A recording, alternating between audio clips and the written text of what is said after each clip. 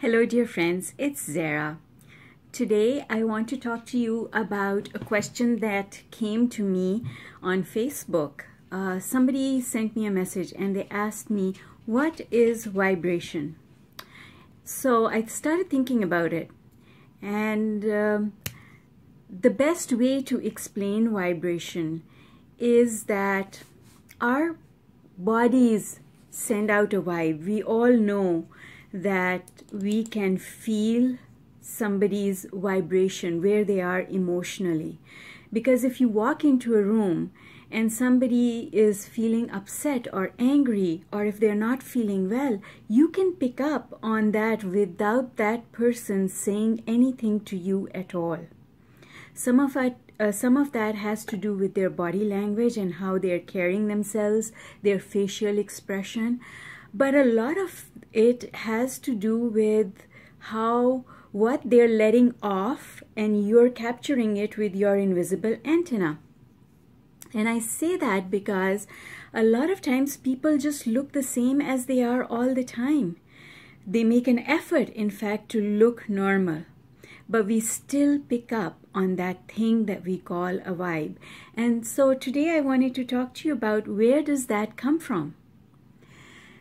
And let's break it down right to its fundamental block. And the fundamental building block of our physical body is a cell. That cell, and I'm going to draw because you know me, even though I'm not a master at drawing, I like to draw because it makes sense. So I'm going to draw it. So the human body is made up of millions and millions of cells. Each organ of our body consists of cells. Our brains are made up of cells. These cells, so let's see. So if this is a cell, then the cell is made up of little atoms that get together and form molecules. Molecules are at the basis of what a chemical is, and our bodies are made up of many different chemicals. So these cells consist of molecules. The molecules, okay, so I should have started with a bigger diagram, but let's make the best of it. So the molecules consist of these atoms, and if we look at one atom, inside that atom is a proton and electrons, many electrons, or however many that specific type of chemical has. And that's what makes an atom. So that's an atom, and it's got particles, and those particles are vibrating because these electrons are never at rest. They're always going round and round, just like planets go round and round the sun in a solar system. And they are in motion. That motion, that vibration, that energy is there all the time. Whether you're asleep, whether you're sitting, whether you're lying down, whether you're walking, whatever you're doing, the cells of your body are vibrating because every little particle of them is vibrating. That collective vibration is what your body is giving off into the universe. And people can feel that vibration. People pick it up because we all have those antennas where we pick up that information from each other. Now, take it a step further.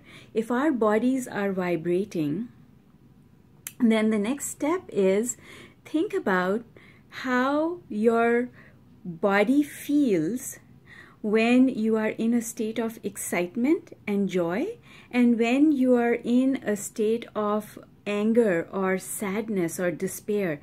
Your body feels completely different based on the emotion that you're feeling at any point in time.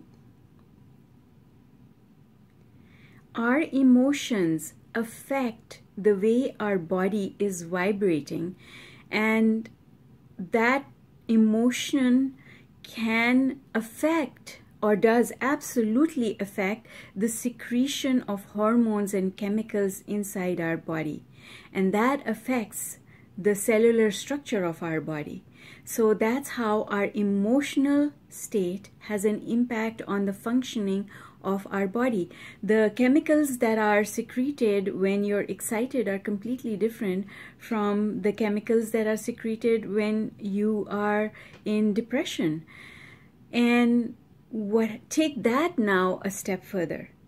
So if you take that a step further, the bridge that law of attraction creates between science and quantum physics or biology, and knowledge of how the human body works, and quantum physics, law of attraction actually creates that bridge.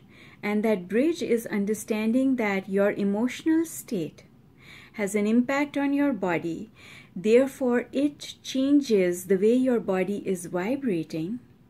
And even though quantum physics says all possibilities exist simultaneously, and they do, but you only have access to those possibilities that correspond to the way you're vibrating. Your vibration is what opens the door to possibilities.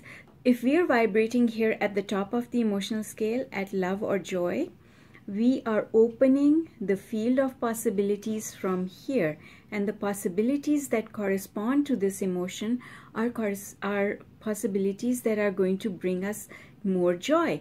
The possibilities that correspond to a place of frustration or worry will open the doorway over here at the level of worry. So we'll attract those possibilities and outcomes that correspond to worry and more frustration. From here, you attract more that give you despair.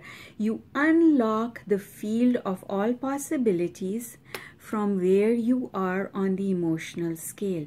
And that is why being in control of your emotional state is the most important thing to manifesting.